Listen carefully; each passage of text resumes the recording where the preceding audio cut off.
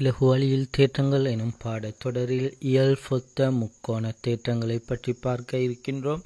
இதற்கு முன்னைய நாள் வீடியோவில் தரம் 11 உள்ள 2ஆம் தவணைக்குரிய பாடமான இயல்பொத்த முக்கோணிகள் எனும் பாடத்தில் முக்கோண விகித தேற்றத்தை பற்றியும் அதன் மறுதலை தேற்றத்தை பற்றியும் பார்த்திருக்கிறோம். எனவே இயல்பொத்த முக்கோணி தேற்றத்தை கற்பதற்கு முன் இங்கு இயல்பொத்த முக்கோணிகள் என்றால் என்ன என்பதை பற்றி நாம் பார்க்கலாம். இதற்கு நாம் இன்னும் ஒரு சொல் பயன்படுத்துகின்றோம், சமகோணம். சமகோணம் அல்லது இயல்பொத்த என்பன இரண்டும் ஒரே அர்த்தத்தை தருகின்றன. சமகோணம் அல்லது இயல்பொத்தவை என்பதன் அர்த்தம் ஒரு முக்கோணியினுள் காணப்படக்கூடிய 3 கோணங்களும் இன்னும் ஒரு முக்கோணியினுள் காணப்படக்கூடிய 3 கோணங்களிற்கும் சமனாயின் இவ்விரு முக்கோணிகளையும் நாம் இயல்பொத்த முக்கோணிகள் அல்லது சமகோண முக்கோணிகள் என்று கூறலாம்.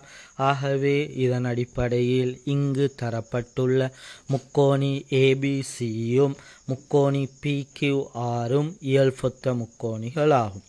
மீண்டும் கூறுகின்றேன், ஒரு முக்கோணியின் 3 கோணங்களும் இன்னும் ஒரு முக்கோணியின் 3 கோணங்களுக்கும் சமனாயின் அவை இயல்பொத்தவை அல்லது சமகோணமானவை.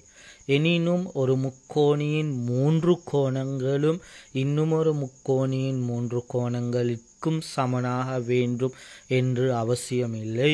ஒரு முக்கோணியில் உள்ள 2 கோணங்கள், இங்கு தரப்பட்டுள்ள முக்கோணியில் ஒரு கோணம் 60 பாகை மற்றையது 50, இன்னும் ஒரு முக்கோணியிலும் அவ்வாறு 50 பாகையும் 60 பாகையும் காணப்படுகிறது.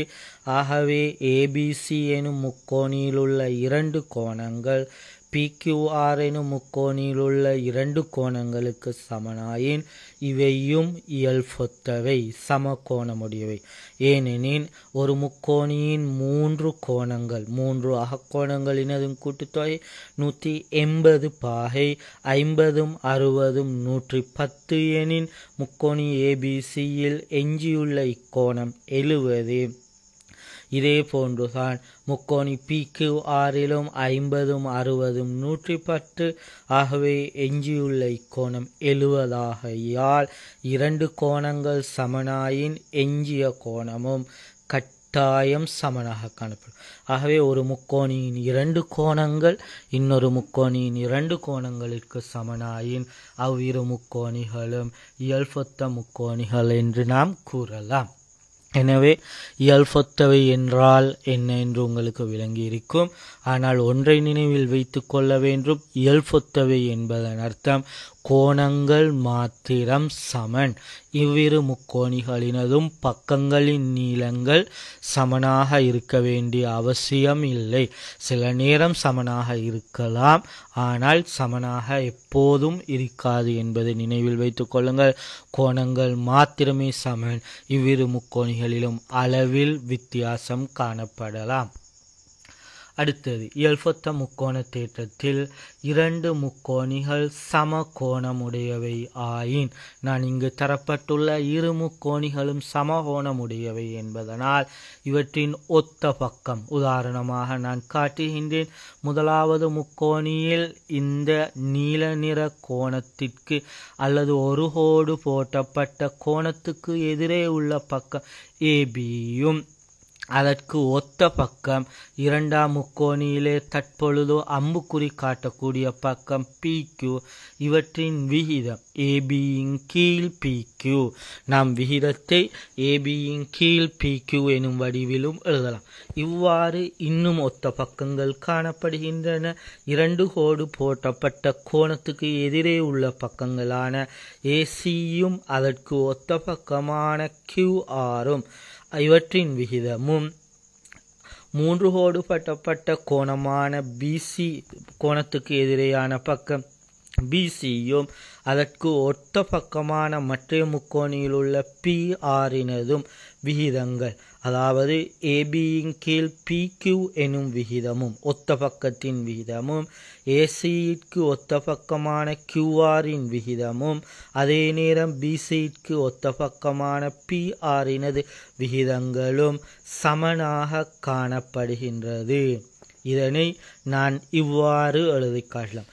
ABயின் கீழ் PQ சமன் ACயின் கீழ் QR சமன் BCயின் கீழ் PR என எழுதி கொள்ளலாம். சரி, வினாக்களை பார்க்கலாம். இங்கு இரு முக்கோணிகள் தரப்பட்டு ஒரு முக்கோணியில் 3 பக்கங்களினதும் நீளங்கள் தரப்பட்டு மற்ற முக்கோணியில் ஒரு பக்கத்தின் நீளம் 15 எனவும் மற்றவை x, y என தரப்பட்டுள்ளது. நாம் இதிலிருந்து x, yயின் பெருமானங்களை காணலாம். ஆகவே எங்களுக்கு தெரியும், படத்தை அவதானிக்கும் போது இது ஒரு இயல்பொத்த முக்கோணியாகும். ஏனென்றால் முக்கோணி ABCயில் உள்ள 3 கோணங்களும் முக்கோணி PQRிலும் காணப்படுவதனால் இதன் ஒத்த பக்கங்கள் விகித சமன். அதன் அடிப்படையில் ஒத்த பக்கங்களாக நான் ABயும் PQவும் ஒத்த பக்கங்கள். ஆகவே ABயின் கீழ் PQ எனும் விகிதமானது. அதே போன்று இன்னும் ஒத்த பக்கம் சிவப்பு நிற அம்புக்குறி காட்டக்கூடியவை ACயும் அதே நேரம் QRும் ஒத்த பக்கம். இதன் விகிதமும் சமனாக காணப்படும். நான் இங்கு இதற்கு பிரதியிடுவோமாயின் AB 6, PQ 15 சென்டிமீட்டர், அதே நேரம் AC 5, QRின் நீளத்தை நாம் x என பிரதியிடலாம். இதை சுருக்கும் பொழுது, இத்தொடர்பை சுருக்கும் பொழுது xின் பெருமானத்தை நாம் காணலாம். இதை சுருக்குவதற்கு நான் இவ்வாறு குறுக்கு பெருக்கம் செய்யலாம். 6ஐயும் xஐயும் பெருக்கும் பொழுது 6x சமன் 15 தர 5, 15 5ஆல் பெருக்கினால் 75, 6x 75 எனின் ஒரு xின் பெருமானம் காண்பதற்கு 75ஐ 6ஆல் பிரித்தால் 12.5 சென்டிமீட்டர் என பெறப்படும். அதே போன்று இதில் இன்னும் ஒரு பக்கமான yயின் நீளம் காண வேண்டும். நான் இதே ஒத்த பக்க விகிதத்தில் முதலாவது முக்கோணியான ABCயில் இன்னும் ஒரு பக்கம் எஞ்சியுள்ளது. BC எனும் பக்கமும் அதற்கு ஒத்த பக்கமாக PQRிலே PR எனும் பக்கம் எஞ்சியுள்ளது. இதன் விகிதங்களும் சமனாகும். இதிலிருந்து நான் முதலாவதும் மூன்றாவது தொடர்பை மாத்திரம் எடுத்துக்கொண்டு இவையில் பிரதியிடுகின்ற சந்தர்ப்பத்தில் AB 6, PQ 15 என்று தெரியும். BCயின் நீளம் 4, PRின் நீளம் y ஆகும். மீண்டும் முக்கோணியை நன்கு அவதானித்து இதை பிரதியிடலாம். நன்கு அவதானிங்கள். இங்கும் குறுக்கு பெருக்கம் செய்யும் பொழுது 6y சமன் 15 தர 4, 15 4ஆல் பெருக்கினால் 60, 6y 60 எனில் ஒரு yயின் பெருமானம் காண்பதற்கு 60ஐ 6ஆல் பிரிக்க வேண்டும். ஆகவே yயின் பெருமானம் 10 சென்டிமீட்டர் என பெறப்படும். ஆகவே நான் இங்கு முக்கோண விகித தேற்றத்தை பயன்படுத்தி முக்கோணியில் தரப்பட்டுள்ள தரவுகளையும் அவதானித்து சில பக்கங்களின் நீளங்களை கண்டுகொள்ளலாம்.